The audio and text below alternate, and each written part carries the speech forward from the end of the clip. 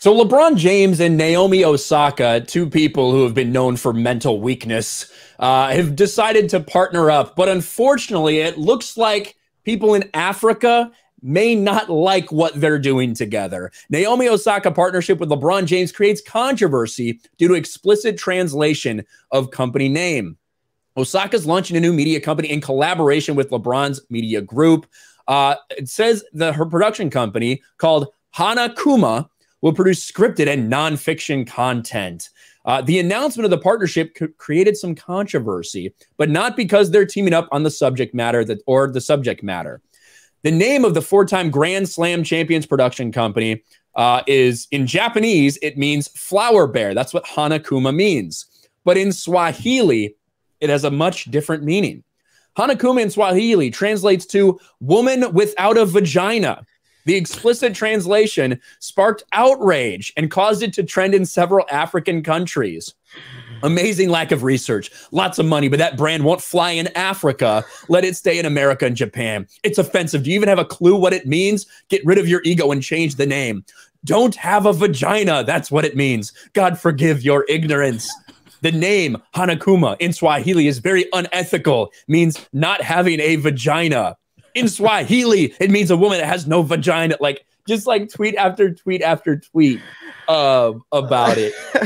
So it's pretty funny that even when LeBron James is like not saying anything stupid or whatever, he finds a way to find himself in the middle of a big controversy. His African brothers do not like the name Hanakuma. John, you guys talked about this, I think. What's your take on this whole thing? Isn't it just karma right here? Because this isn't even LeBron's fault. This is Naomi Osaka's company.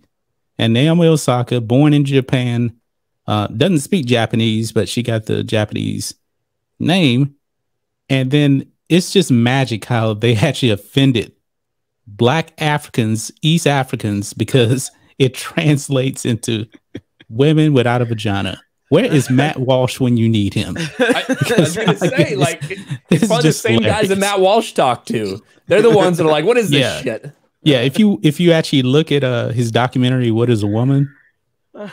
All of the white leftists he was interviewing were like, we don't know what a woman is. Those Black Africans he was talking to, they were like, yeah, we know exactly what a woman is.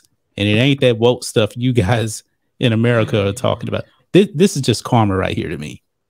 It's kind of like Ryan of fast food. It is just karma. Like LeBron really he just ended up in this position. Yeah. He's like, hey, Naomi, I hear you're a fucking woke athlete who's kind of a fucking pussy. It'd be perfect for you to partner with me. What do you want to call it? Hanakuma? Sounds good. Let's do it. My African brothers will love that name. God. It is an ironic name for LeBron to be involved in when he is a man with a pussy.